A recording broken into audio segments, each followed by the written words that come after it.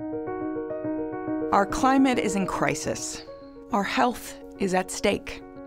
Cholera, Zika, malaria, these are diseases of our worst nightmares. Today's warming weather is creating perfect conditions for these infectious diseases to spread farther and faster than ever before. And it's all part of a bigger picture. Here's what the climate connection looks like. Climate change makes oceans, lakes, and other bodies of water warmer, which in turn allows pathogens like bacteria and toxic algae to thrive.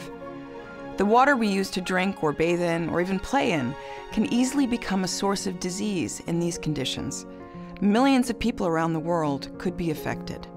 While heat helps pathogens grow, extreme weather events like hurricanes and floods can spread them even further.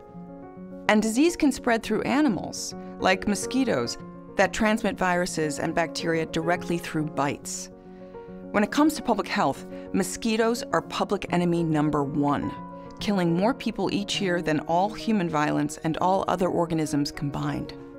Hotter temperatures mean that mosquitoes, ticks, and other carriers can survive and thrive in more places across Earth, living longer and reproducing faster.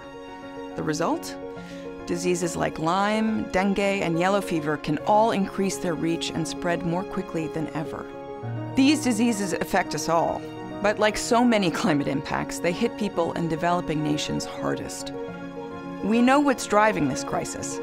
Burning fossil fuels fill the atmosphere with carbon pollution, warming our planet and changing our climate. The good news is that we know how to solve it and create a healthier future for everyone.